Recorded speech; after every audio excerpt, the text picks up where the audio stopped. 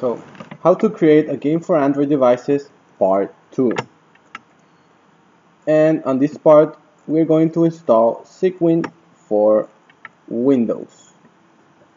On the first part of this tutorial, we downloaded the Android SDK, the Eclipse, the Android NDK, and the Cocos 2DX. Now we need to install Cygwin for Windows. So, download and install Cygwin for Windows. And when installing, make sure to check Install for all the mix files. This second step is very important. If you don't do this, you're going to have problems when trying to build your game inside Eclipse. So the download links are in the description below. So to download Cygwin, just go ahead and type Cygwin on a new Google tab and navigate to the Cygwin homepage.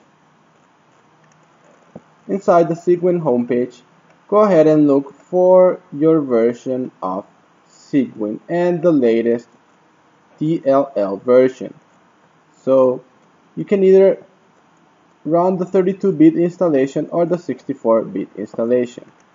So I'll show you how to install this. So go ahead, download it, and then double click the installation file.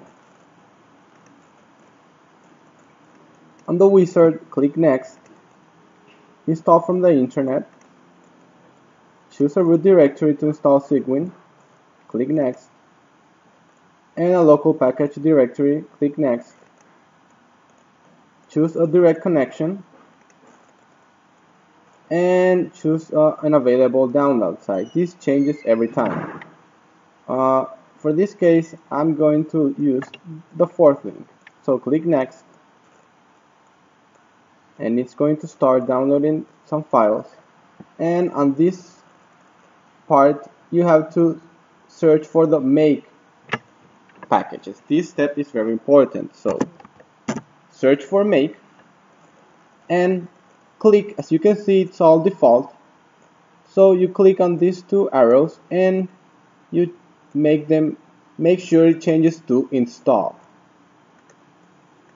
So install for the make packages and click Next, and then when you click Next, it's going to start downloading and installing Cygwin for you on your computer. I already do this step, so I'm going to skip this, but you just go ahead and download and install Cygwin.